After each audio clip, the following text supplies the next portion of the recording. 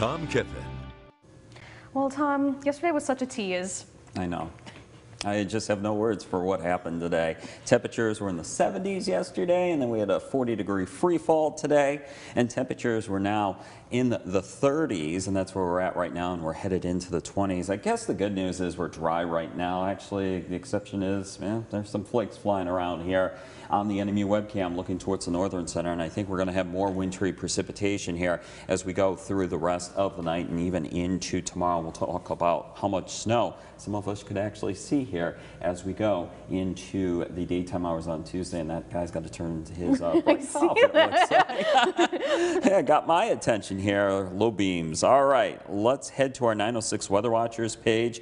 And Peter from the Copper Country, signs of spring in the Keweenaw Peninsula. I love going up there this time of year. Start looking at the waterfalls and start looking at the rivers, creeks, and streams there. And they are definitely on a fast pace with the snow melt there. Thanks, Peter, for sending that photo in. And then Ron from Manistee. This was yesterday. Well, we were basking in the sunshine and temperatures in the 70s yesterday here in Marquette on the Lake Michigan shoreline here. It was foggy and temperatures were dropping into the lower 50s and back into the 40s here as fog came off of Lake Michigan. And then as we look at Marianne Bowers Taylor, same deal. She's closer to Lake Michigan. We had 73. She had 50 degrees here as the fog rolled on in, and she had a temperature drop. And then as we look at Beverly, back into Marquette County here, the city of Marquette, and we had the sunshine yesterday, so we go from fog to sunshine yesterday, and beautiful warm conditions, a little bit on the windier side. Thanks, Beverly, for sending that in. And then Donna went out to Eagle River, and she went to the waterfall there. Thanks, Donna, for sending that in. Fast-moving waterfall there with the remaining snow melt. And then as we take a look at some other photos, I was out at Picnic Rocks yesterday, and I got this photo of the clouds mixing on in. Overall, it's just a beautiful sky there, I thought. So I figured I'd grab a photo of that.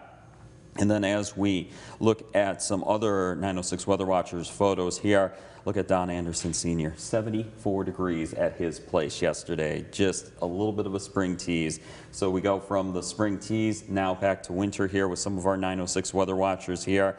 Pretty much everybody complaining it's snowing here. And then we had Susan. She went out to Presque Isle on the west end of the island there, and you can see the waves kind of turned up there. Sugarloaf there in the distance there, and you can see the waves up and down there. Definitely not a spring-like sight like we had there yesterday. Thanks, Susan, for sending that in. Cindy, Escanaba, snowflakes flying around.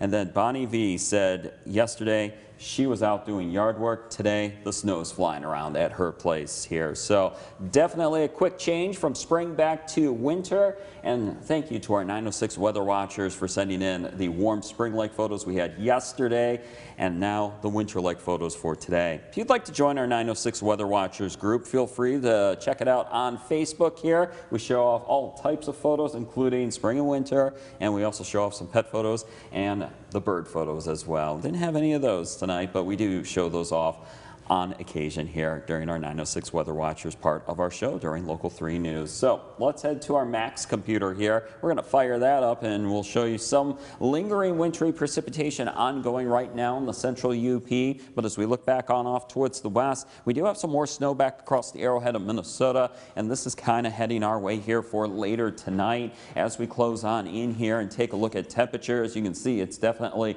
a winter-like feel around here with 33 Grand Marais and Munising, 31 downtown Marquette at the U.S. Coast Guard, and we got 31 for Baraga and L'Anse, Houghton and Copper Harbor, 27 for Ironwood. Factor in what gusty winds we do have. It's putting a little bit of a bite in the air, including 19 for Ironwood. Future snowfall here, we're going to have periods of wintry precipitation, including some snow, and you can see Marquette to Munising to Gwinn, and then westward we're going to have that snow add on up, especially on the grassy surfaces, on top of your home decks, and perhaps on top of your cars here between now and late Tuesday night. Here's our community forecast for Marquette, we'll get to Marquette County here in a bit. Copper Country first, 22 for Houghton and Hancock, same for Copper Harbor, and then 23 tonight for Ontonagon and Beargun Lodge.